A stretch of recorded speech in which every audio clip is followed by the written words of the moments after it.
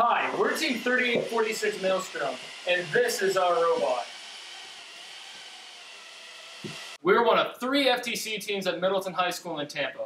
We have 9 members and officially meet twice a week, but we'll meet every day to prepare for an upcoming competition. Our members share duties to help everyone learn faster and to make sure we have a backup in case someone is absent.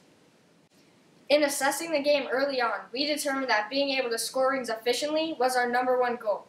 For our first robot, we made a lift that used 2 long C-channel pieces as a track for a roller system that was pulled up by a pulley. To extend the lift, we made a fold-out system that flipped up to extend the track to twice the height, allowing us to reach the top pegs.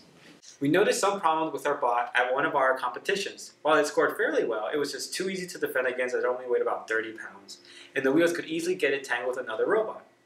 To solve this problem, what we did was we added more wheels so that we have 12 wheels on the floor at the same time. I mean, we always got nice traction. We added steel bumpers and side panels to protect from ramming and entanglement, and we increased the weight to about 72 pounds, allowing us to push defending robots out of the way while still scoring rings. We weigh more than any robot on that field. I mean, when you get hit by us, you're literally getting hit by a Maelstrom. Another problem we discovered with the first robot was that the lift was flimsy, took up a lot of space, and could barely get to the top pegs. The new bot uses the same linear slide idea, but we tiered it. We gave it 4 tiers to eliminate the fold-out motion and to easily reach the top pegs. By having a rolling surface on all the pulleys and strengthening the axles, we can raise the lift in only 4 seconds and lower it in 2.5. For the first robot, we used Inventor to 3D print the claws. While they worked fairly well, they were expensive, easy to break, and inefficient when grabbing the rings out of the dispenser. We designed a bucket system for the new bot that grabs 2 rings simultaneously, while still allowing us to score them individually. This design also allows us to add force sensors to detect heavy rings. As head programmer, I'm responsible for making the robot actually do something.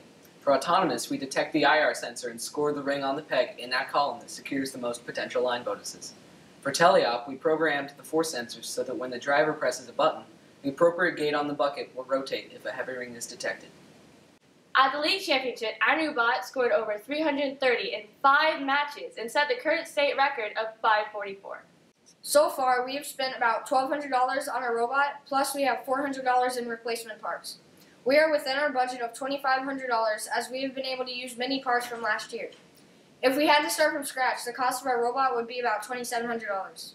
We raise the funds we need through club dues, donations, grants, and other fundraisers. This year, we received a one-time $12,000 Title I grant, which will help us support all of our robotics teams. Our team also just received a $500 donation to purchase needed spare parts. We also hold car washes, with each one earning about $700. Plus, they give us a good opportunity for community outreach, as we bring our robot to show to people and talk to them about FIRST Robotics. As part of our outreach, we hosted a Build-A-Day for other FTC teams to help them with their design and building.